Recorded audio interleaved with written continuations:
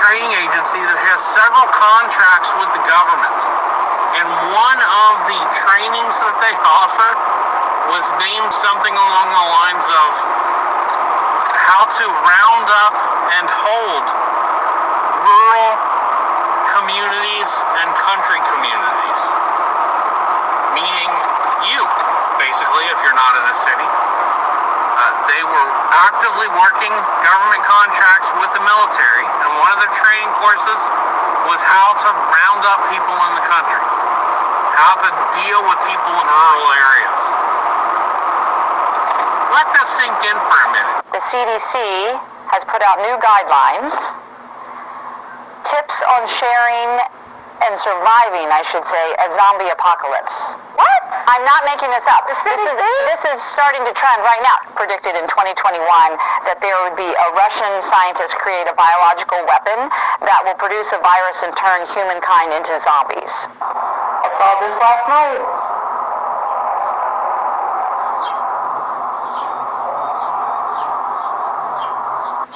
And for those of you who have said they cannot unless it's FDA approved, I have been screaming from the mountaintops to not trust that.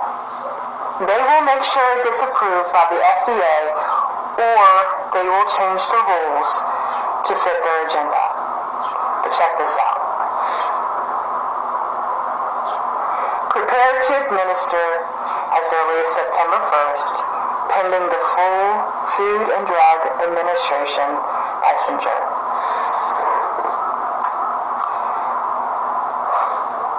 Eyes wide open. Go research for yourself.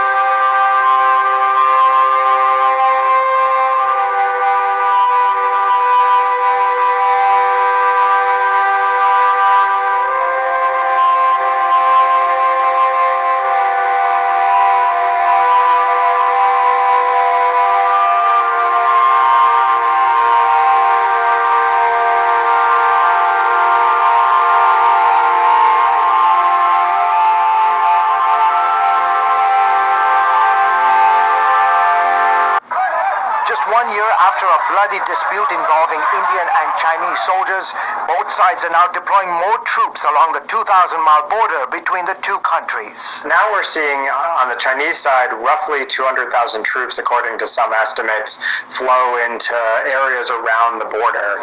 And what's been seen as the biggest deployment in India's history, some 50,000 additional soldiers are matching China's current troop strength in the area. Sources tell us the threat has been clear and present. India's deployment is about preparedness rather than triggering hostility. What's important is the sort of troops that they have. They have some pretty serious high-altitude fighters embedded among them. This is a serious deployment designed to try to make the PLA be very concerned about doing a land offensive again. Recently, there has been information going around from a doctor, Dr. Brian Artis. He's a chiropractor. He practices in Texas. And he, as well as a lot of other doctors, are in the process of filing a civil action suit against the U.S. Department of Health and Human Services. Basically, all of this stuff that's pertaining to CBD and Big V and a lot of misinformation, a lot of practices they're required to do. They see harm in these practices, and they're basically standing up and they're saying enough is enough. We're not going to take this anymore. We're going to fight back. right? But one of the things he said more recently was that there have been 45,000 deaths in 3 days from Big V. And that number was, people were just like, wait, what? You know, this is crazy. No way. And even when I saw that, I was like, no. In other news, over a dozen fully doctors have died of in Indonesia, according to a medical association, as the Southeast Asian country battles a rash of severe cases in inoculated medical workers and highly infectious new strains. Nearly 1,000 Indonesian health workers have died from the since the pandemic started, with the country's medical association confirming on Friday that 401 doctors were among the victims, 14 of whom were fully. People, you need to turn off your televisions.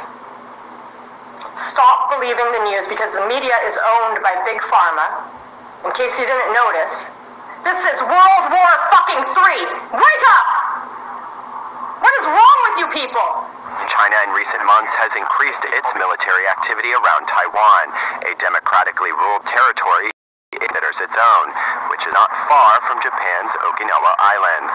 In Japan's defense papers, approved by Prime Minister Yoshihide Suga's government on Tuesday, Tokyo said China was inciting a military crisis in the region.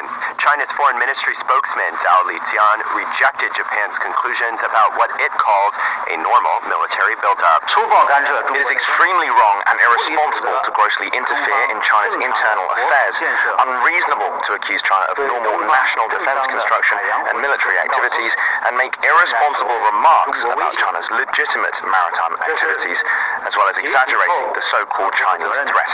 Well, first of all, Cuba today is basically in a state of martial law in many of the major cities across the country. Troops are stationed, security forces are stationed, and the message is clear. They're also continuing to repress people.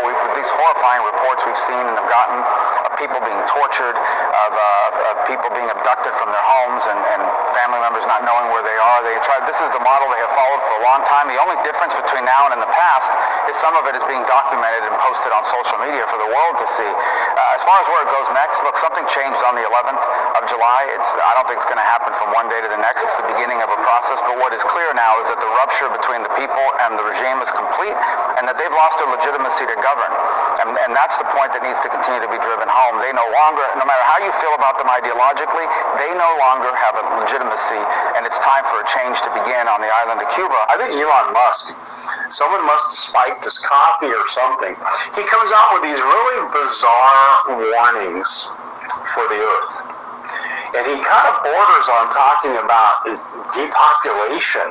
And I was stunned. He just says, the future of the Earth's population is really grim and it's going to diminish and blah, blah, blah, blah. But he doesn't really get into too much why.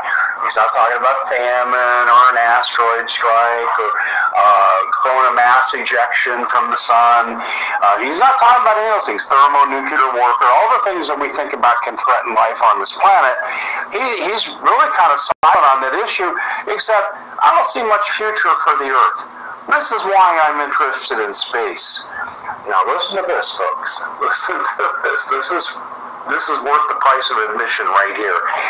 He says, although the Earth may be imperiled and its population is in trouble, it's not that way on Mars. What? What? Can you imagine if there was someone on Mars? If they see all these craft on Mars. What are those, Daddy? Says the little Martian. They're colonists, son. What do they want?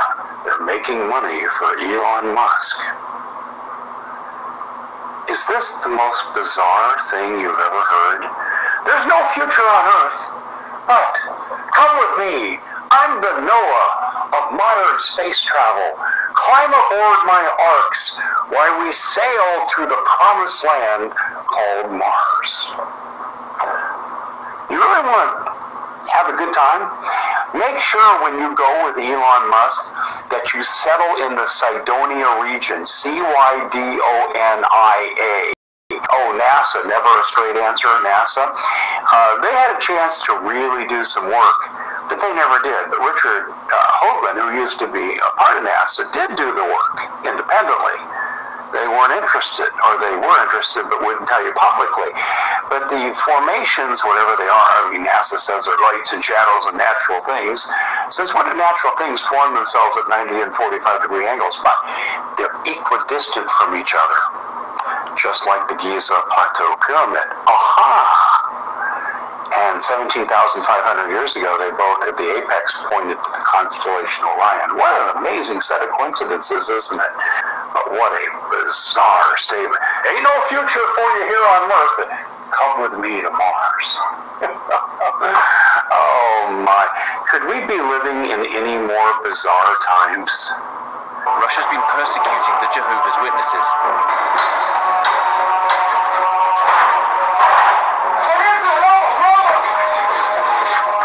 People are being arrested, people are being jailed, their houses are being raided. And no one can really explain why. Подойдя к двери, мы увидели, что люди в масках, мы пришли к нам. The local community were attending this court hearing in solidarity with one of the men. But even before the hearing started, police arrived for someone else.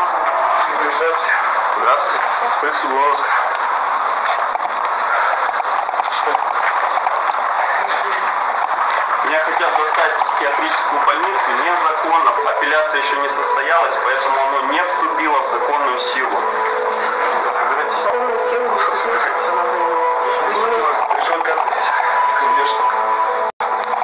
Они хотели незаконно меня сейчас лишить свободы и отправить, доставить в психиатрическую больницу.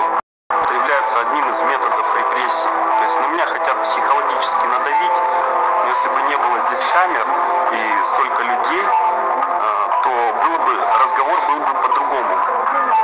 The judge prolonged restrictions on the other defendant, and the crowd started to leave the court building. But the police weren't giving up so easily.